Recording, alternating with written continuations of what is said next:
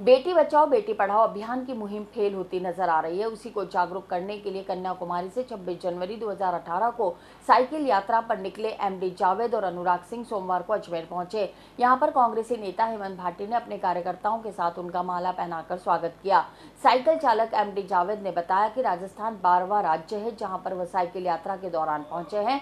8 अगस्त 2021 को साइकिल यात्रा का समापन दिल्ली में झंडा फहराकर किया जाएगा। हमारा साइकिल यात्रा का जो अभी सरकार तंत्र का जो बेटी बचाओ बेटी पढ़ाओ का जो मुहिम है वो बिल्कुल फेल हो गया, जिस कारण से हम ज़्यादा से ज़्यादा लोगों को जागृत करने के लिए कन्याकुमारी से 26 जनवरी 2018 को मैं समस्त भारत के लिए निकला।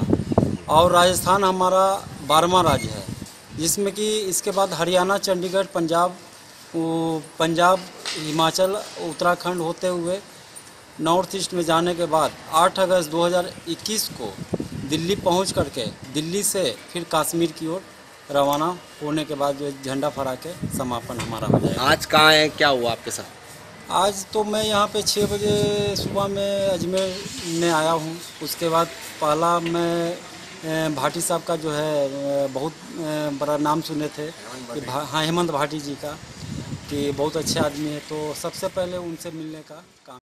स्वामी न्यूज के सभी दर्शक तरोताजा खबरों के लिए यूट्यूब पर स्वामी न्यूज को सब्सक्राइब करें। साथ ही शहर से जुड़ी तमाम खबरों के तुरंत अपडेट्स के लिए बेल आइकन पर क्लिक करें। यह न्यूज आपको कैसी लगी, इसके लिए हमें कमेंट बॉक्स में आपके अमूल्य सुझाव दीजिए और इस वीडियो को लाइक व शेयर करें। प्यार का इजहार करना या फिर हो पेट भरना, मौज मस्ती का मूड हो दोस्तों को खुश करना, जिंदगी को जी ले, कुछ खा पी ले। Pizza point कंगौर for delicious moments.